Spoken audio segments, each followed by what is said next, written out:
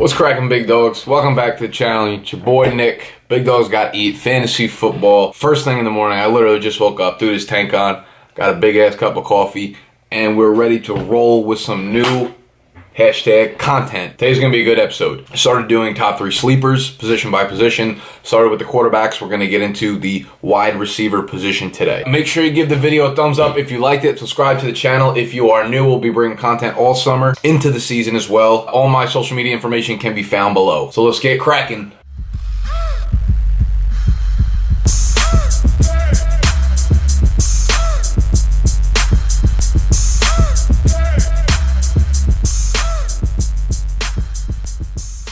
Okay, so a lot of moves happened this offseason. A lot of free agency moves that really shook up the wide receiver position, especially for fantasy football. Which brings us to number 1 on my list. And these are no particular order, just the average draft position starting at lowest to highest, or highest to lowest. First up, Cleveland Browns wide receiver. I know a lot of y'all are probably going to say, Corey Coleman.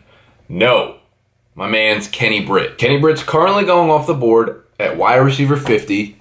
126th overall. Now, I know like 95% of the fantasy community is going to be focusing on Coleman this offseason, but the play here is Britt. He's going nearly 40 spots after Coleman. Coleman's going, I think, like 88 or 90 overall. Like I said, Britt's like 125. So the value is in Britt. When you look at the contract Britt got this offseason, man, he got some funny money. 4 years, $32 million. Look at the other wide receivers on the market and what type of money they got. It was like Brandon Marshall, 2 for 12. Tyrelle Pryor, who they could have kept, 1 year, $8 mil. Alshon Jeffrey got 14 mil. Kenny Stills re-signed, 4 years, 32 mil. So he matched. There's a lot of good talent out there on the receiving market. And they chose to go with Kenny Britt and gave him the same amount of money as, if not more than, all of those receivers. So that kind of tells you what they think about Britt, and as well as, you know, maybe they're not as high on Coleman as a lot of people think. Now, you know, Britt's been around for a long-ass time. This will be his, I think, 9th year in the league. And 2016 was actually the first time he's ever gone over 1,000 receiving yards. So you're like, why am I so hot on Kenny Britt right now? Fantastic question. And I think it starts with Corey Coleman. My endorphins for Coleman are not really there anymore. I really liked him coming out of college. I know everyone did. He was a very tantalizing prospect coming out of Baylor, right? But so was Kenny Britt. Britt is, you know, 6'3", 225, a very prototypical build. I'm going to show you the picture that I have for him in this article. Because I write a blog post for every one of these. So if you're new to the channel, you can go to my website and subscribe. Britt's a savage. Corey Coleman, on the other hand, is not built like a prototypical wide receiver. Great prospect, really good talent and all that stuff, but he is not built like Kenny Britt is, and I think Britt's better to man the outside. That being said, so let's look at what Corey Coleman did last year. He had that one big game where he went off for 5 catches, 104 yards, 2 touchdowns. Week 2 of last year, right? And that just like set the record for breakout articles for years to come for Coleman, basically. And then later that week in practice, he broke his hand, which forced him to miss the next 6 weeks of the season. He came back in week 9, 6 weeks later. He didn't go over 41 receiving yards a single time for the rest of the season. Now, Britt, on the other hand, playing in St. Louis with the Rams, finished with 68 catches, over 1,000 yards and 5 touchdowns. And he was playing with a combination of Case Keenum and Jared Goff at quarterback. And keep in mind, the Rams only had 14 passing touchdowns in total, right? So Britt had 5 of 14, which is a huge target share, it tells you that he was basically their entire offense in the passing game. And I know the quarterback situation, you're saying, yeah, he had a shitty one, but so did Corey Coleman, obviously, in Cleveland. But now they're on a level playing field, and Britt's moving over from a team that had no running game, no other outside weapons, a terrible offensive line, to a team that has arguably one of the better offensive lines in the league, as well as some other things that I'll touch on in a second. Now, Coleman's already dealing with 2 injuries in camp. He had a hand injury where he fell on the ball, obviously a lesser concern because that will just heal, but he's dealing with a hamstring issue. And he dealt with a hamstring issue in the preseason last year too, which forced him to miss a lot of camp. And that's like very big developmental time for young guys, for rookies and things like that. And that takes a toll on, you know, how well you're going to play in the season a lot of the time. And hamstring injuries usually linger around, so those are no joke. This is what really stood out to me. NFL.com, I'm just going to read it off to you. NFL.com's Ian Rappaport reports second-year Browns wide receiver Corey Coleman would man the slot if suspended wide receiver Josh Gordon is reinstated for 2017. Them talking about Josh Gordon is not what concerns me. I don't think Josh Gordon is going to see the field in 2017. What concerns me is the fact that they were so quickly to say Corey Coleman is going to be thrown into the slot.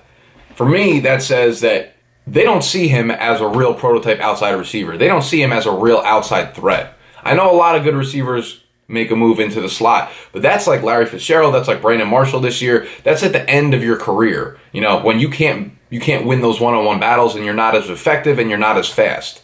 So it kind of scares me that, you know, earlier this summer, Hugh Jackson said, you know, Corey Coleman is now the guy at wide receiver. And then they're so quick to say, never mind, because if this guy comes back, then you're no longer the guy. You're that guy over there, right? That's what kind of concerns me. It's more of like a Cleveland Browns confidence in Coleman.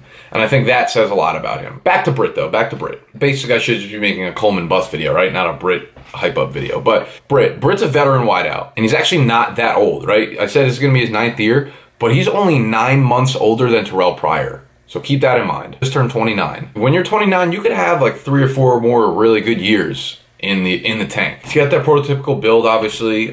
He dealt with a lot of maturity issues coming into the league, the beginning, you know, the first few seasons, and that really killed his development, which sucked because he was such a hyped prospect coming out of Rutgers. But it looks like he finally put those issues aside and was able to capitalize on his talent and his potential last year, and I guess you could call it a breakout campaign. He's just never really had the opportunity in an offense to capitalize on being the number one, right? That was his 4th time going over 700 yards. He had a 9-touchdown season back in Tennessee, and he's always making big plays on the sidelines, right? So in his 3 years in St. Louis, he averaged 15 yards per reception. And last year, that number was 14.7. That was 7th highest in the NFL among all receivers with 100 targets. He's a legitimate deep threat. What's going to be interesting is who wins the quarterback situation in Cleveland. You know, reports are surfacing all over the place that DeShone Kizer is pulling away with the job. He's practicing with the ones, and then a report comes out yesterday that, you know, he's not ready to play. He's not ready to start. If DeShone Kizer is the quarterback there, I think Britt has a really, really good year, because DeShone Kizer had arguably the biggest arm in this year's draft among quarterbacks. He's known for being big, having that cannon arm, not afraid to take shots.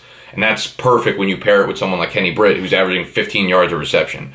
Britt was tied for 11th in the NFL last season with 4 receptions of 40 yards or more. So he is that guy. You know, he makes plays. He's really good at catching those deep balls. And if you can get a guy like Kizer who's not afraid to chuck it up and who likes to utilize his arm, him and Britt are going to work together like a lamb and tuna fish. So I guess just to wrap it up, it's, you know, I'm not sure I believe in Coleman's talents. He's been injury prone. He was not good when he finally came back after that one big game he had. And then you have Britt. Finally, you know, got his maturity issues out of the way, put together a really nice season last year in a really, really bad offense. And now he's moving over to Cleveland, who, you know, it's an arguable upgrade, but I think it is an upgrade at both the quarterback position and just the offense all around. There's more weapons, a better running game, hopefully other weapons on the outside that can help him, you know, get defenders off him. Tyrelle Pryor's obviously gone, which leaves 140 targets up for grab.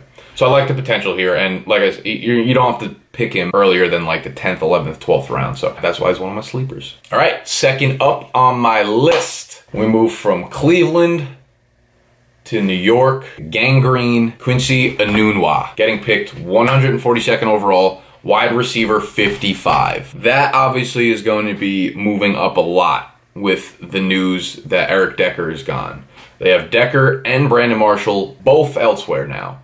Enunwa is that number one guy. Them two moving puts 142 targets back up for grab, as well as 25 red zone targets. So, you know, who better to get those targets than Enunwa, right? He was just 24 years old last year when he had his breakout campaign. He led the team with 857 yards receiving, and he had 4 receiving touchdowns. He tied Brandon Marshall for the most in that category, and they're not a high-scoring offense in terms of passing, so it's, you know, that number's not going to be that high, but it's good to see him lead in both of those. And what's most promising is he saw 99 targets, 100 targets last year. These two guys are gone.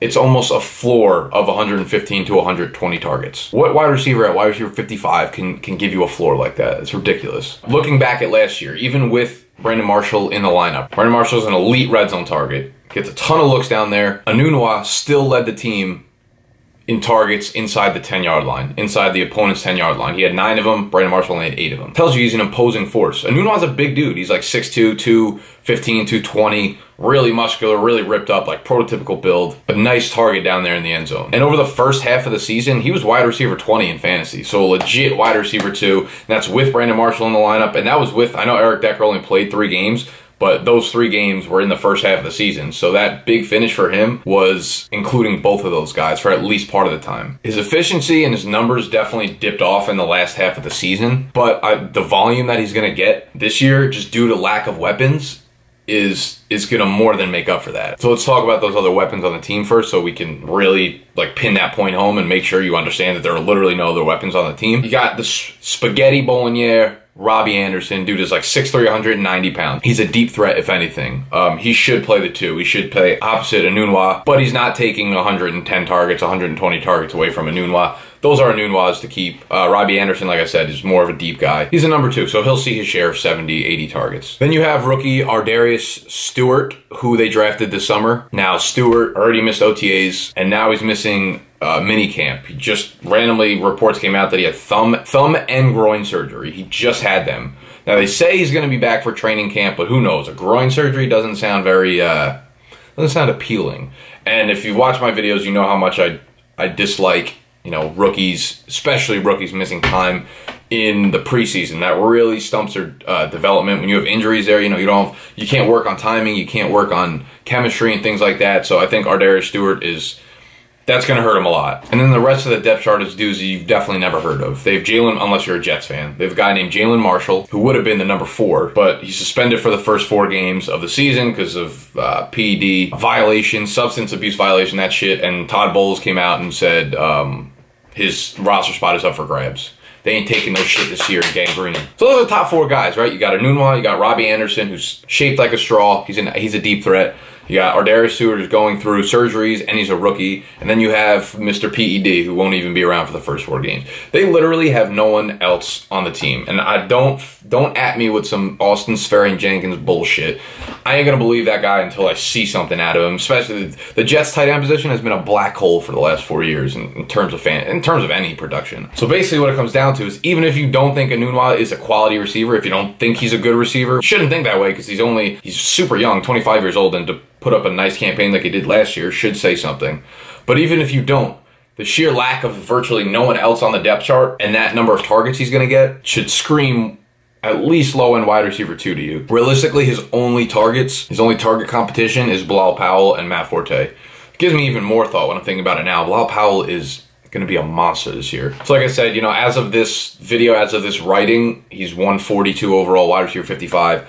I would expect Enunwa to probably jump up into the 7th, 8th round by the time real drafts come around, and I'm fine taking Enunwa in the 8th round if he's there. I'm interested to see how far his ADP goes up. He's definitely better playing PPR, because obviously they don't score as much, and he's going to get a ton of looks and a ton of volume, but I like him anywhere to be wide receiver 2 or wide receiver 3 with upside. Even if he jumps up into like the 6th round, I'm okay taking him there. Last but not least, certainly not least, my boy, I'm going down with this ship this year. My man's Cooper Kupp out in Los Angeles for the Rams. Their rookie, 3rd round pick out of Eastern Washington. I'm going to go bankrupt with this guy. Thankfully, he doesn't cost a lot to own. At wide receiver 95, 244 overall. So he's going undrafted. So you can get him anywhere in the last round. I think his hype will build by the time the season comes, but that's a review. So he's a small school product coming out of Eastern Washington, right? But his game, his level of play is not small school. Tore up the Senior Bowl, that whole Senior Bowl week.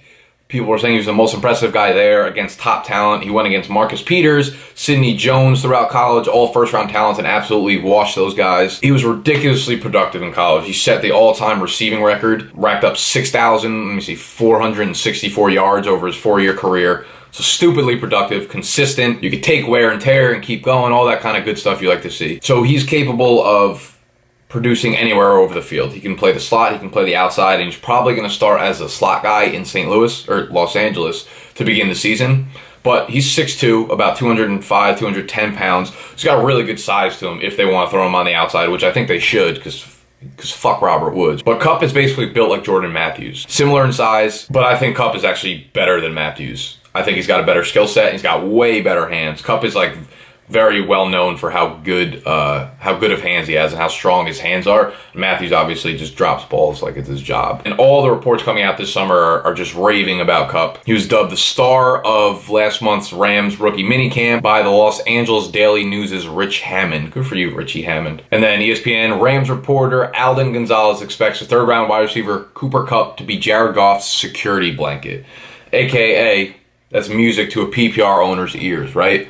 Security blanket for a quarterback that can't really chuck the ball that much, or they have a really bad line, right? So he's going to get a ton of pressure. He's going to be looking for his immediate outlets. And the offensive coordinator, Matt LaFleur, said he's an extremely polished route runner. He's got great hands. You could tell he works at his craft each and every day. He does a great job here. Just all raving reviews. Haven't heard anything bad about the guy. And I liked him even before I'm hearing all these reviews. And he was in my top 12 rookies, all that kind of stuff. And I'm not going to sit here and bullshit you and be like, yeah, he's going to put up, 1,200 yards, 10 touchdowns. I said before, Kenny Britt had 5, and the team only passed for 14. Kupp's ceiling in terms of touchdowns is probably more in the 5 to 6 range, but I think he could easily catch 65 to 70 balls, 800 to 900 yards. A guy that you can get in your last round and is super valuable if you're in a keeper or dynasty league, because this guy will be around for a long time. And I could definitely see him in the future putting up some like Wes Welker type years or Jordan Matthews, like a freshman, sophomore type years in the immediate future as that Rams offense eventually grows and prospers a little bit, if that ever happened. I see Kupp, great hands, great size, great intangibles, really good route running as said by the offensive coordinator. And now he's got the opportunity there in St. Louis or fucking Los Angeles. Jesus Christ. NFL's killing me with this shit. So right now I'll go on record. I'll bet any amount of money Cooper Kupp finishes the year with more PPR points than Robert Woods does. Y'all want to take that bet? Sign up below. Leave a comment. Also down below, I want you to leave a comment. Would you rather have straight up, no ADP value? Would you rather have Corey Coleman or Kenny Britt on your team this year? Would you rather have Quincy Enunwa or... Oh, I got a good one. Quincy Enunwa or Willie Snead? And then...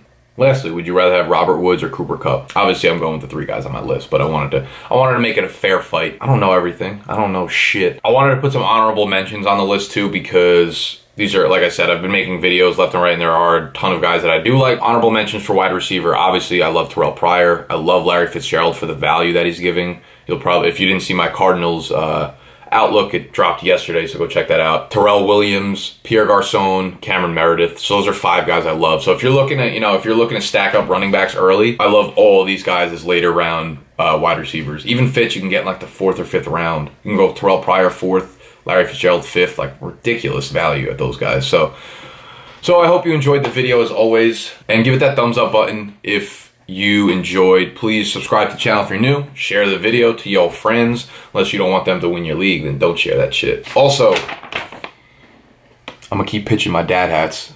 I got dad hats on the way. Some good stuff in production. So if you're looking for a fresh dad hat for the summer, stay tuned. They should be coming in a couple weeks. And that's all I got for you. So follow me on Twitter, all that good stuff. Everything is linked in the description. And I will see y'all next time. Peace out, homies. Have a good day. Have a good weekend. Be safe. Don't drink and drive. Yeah.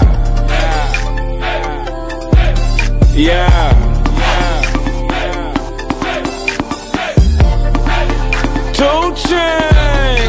If I ain't at the party, then it ain't started. This is trend setting. You niggas is trend following.